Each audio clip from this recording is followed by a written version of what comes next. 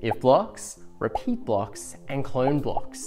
Are you here because you're wondering how to use those Scratch control blocks? Well, stick around because in this Scratch Games tutorial for beginners, we'll be making a super simple shooter game that will use all these blocks. Coming up.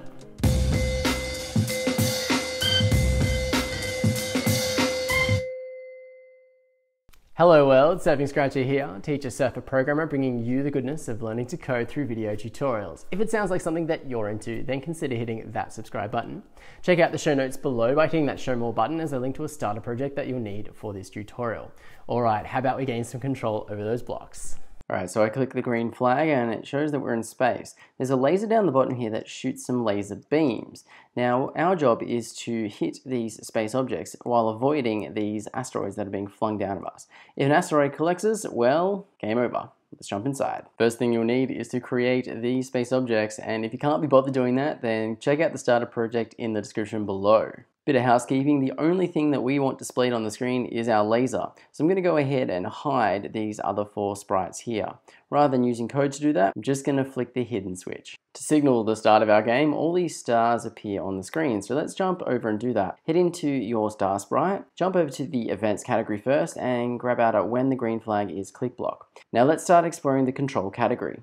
We want heaps of stars to come out on the screen. So what we're going to do is use the repeat block. And what a repeat block does is it executes all these instructions that are inside of it for this number of times. So if I connect it to this green flag, click, and I press it, it will repeat nothing 10 times. Let's do something a little bit more interesting.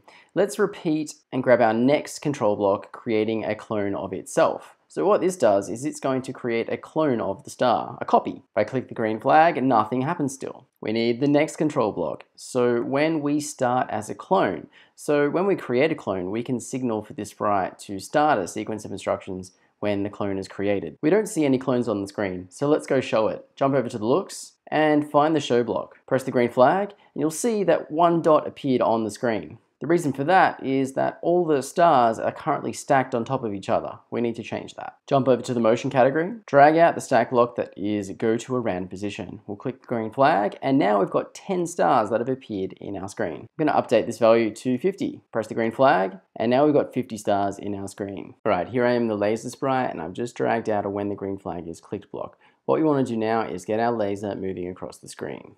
To do that, we want to sense if the left or the right arrow has been pressed. So we've got a control block that can help us out.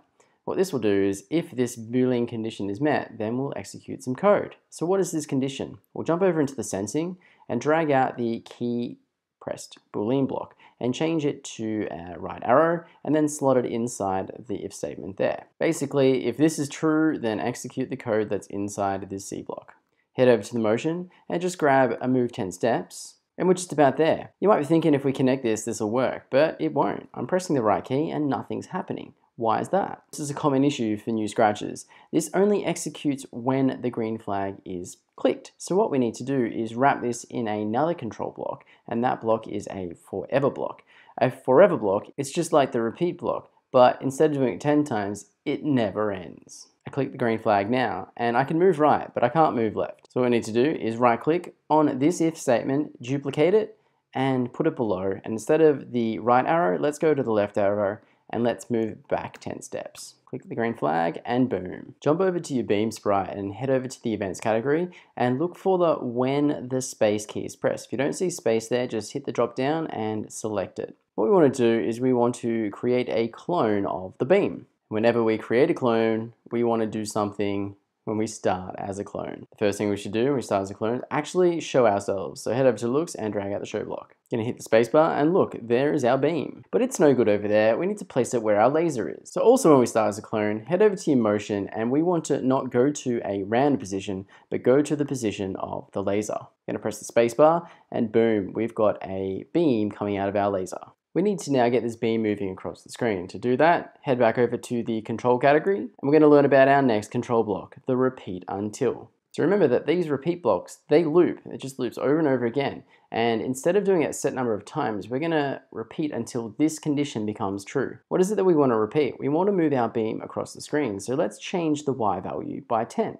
If I press the spacebar now, you'll see our beam go across the screen. I think we should move our beam across the screen until it hits the edge. So jump across into the sensing and until we are touching the edge. Press the spacebar and then, okay, after we've finished executing this script, we want to delete the clone. So head back down into the control and find the block that deletes the clone. Just click the green flag and I hit the spacebar and you'll see our beam disappears as it hits the edge of the screen. I'm now in the spaceship sprite and I've just dragged out another when the green flag is clicked block. Drag out a forever block and you also want to drag out another create clone of the spaceship. But we don't want to do this immediately. We're going to learn about our next block and that is this wait stack block. So we want to wait 1 second and then we will create a copy of the spaceship. This can also be a decimal value. Drag out another when I start as a clone hat block, and we also want to show the spaceship. Jump back over to your control category and drag out this gnarly double C block here. I've got another video that will explain this in a little bit more detail, but I'll give you a snippet of it now. Think of this block as a light switch. If the light switch is on, then execute this code here. Otherwise, if it's off, do this. The reason we're going to be using this double C block is because we want to decide whether to start the spaceship on the left side of the screen or on the right side of the screen. So to do that, head over to your operators and find the reporter block that picks a random number. We're going to pick a random number between 0 and 1. If I just click this block a few times, it'll pop up with a value. There we go. It's gone to 1, it's gone to 0, it's gone to 1, 1. There we go. So what we're going to do is we're going to check this random number if it's equal to 0 or 1. To do that, we need to get the Boolean block that has the equal sign. Let's put that reporter block inside the start, connect it all up. Now it's never going to be equal to 50. We need to make it equal to 0 or 1. What this says, if this random number is equal to 1, then we're going to start our spaceship on one side of the screen. Otherwise, let's put it on the other. Head over your motion to find the set X block. Okay, I'm going to click the green flag, and every second it's either going to start on the right side of the screen or the left. Let's get that spaceship moving with a glide to random position block. And you'll see our spaceships now start to take off. But you'll see they're also hanging around the screen, so we need to jump back into our control blocks and delete them after they've glided to that spot. Press the green flag, spaceships glide across the screen and disappear. I'm actually just going to scroll up and grab this code here right at the top, drag it across into the sprite pane on top of the asteroid and drop it.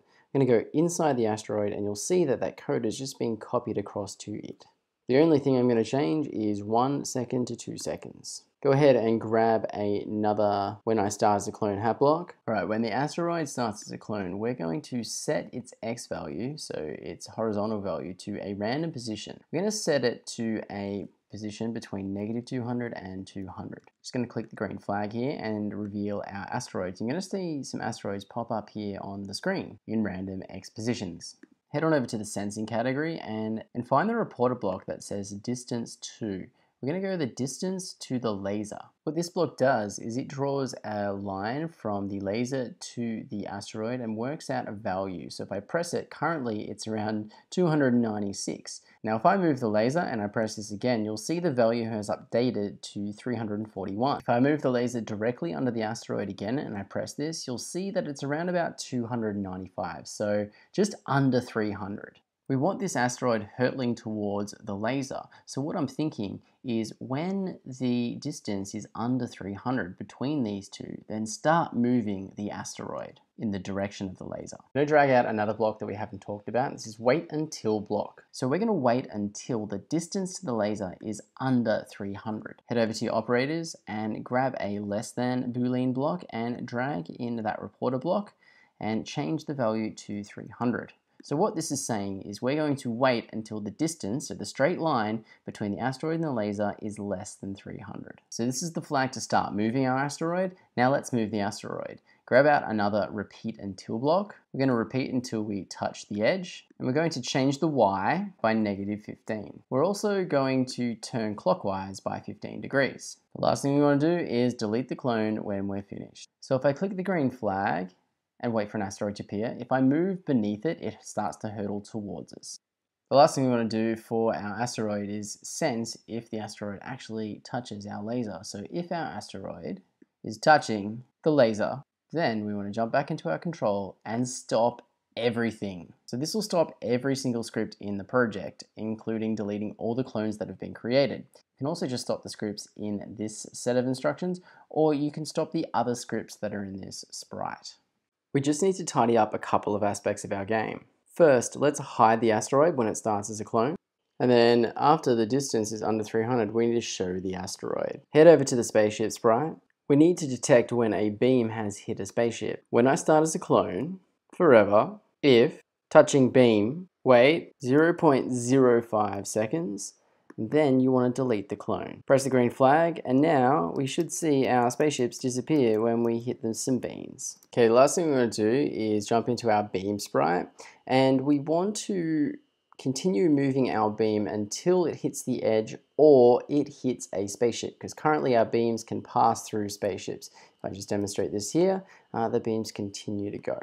So jump into the operators, grab an OR block, duplicate this touching block, and hit the drop down menu and find spaceship. Grab that sensing Boolean block and place it inside the OR Boolean block and put them both inside that condition. I'll zoom out so you can see them both. And there we go. If I press the green flag now and we hit a spaceship, the beam should also disappear, and it does. Make sure you go ahead and you hide all the switches again. Cool, congratulations on making it through the Scratch Control Blocks tutorial.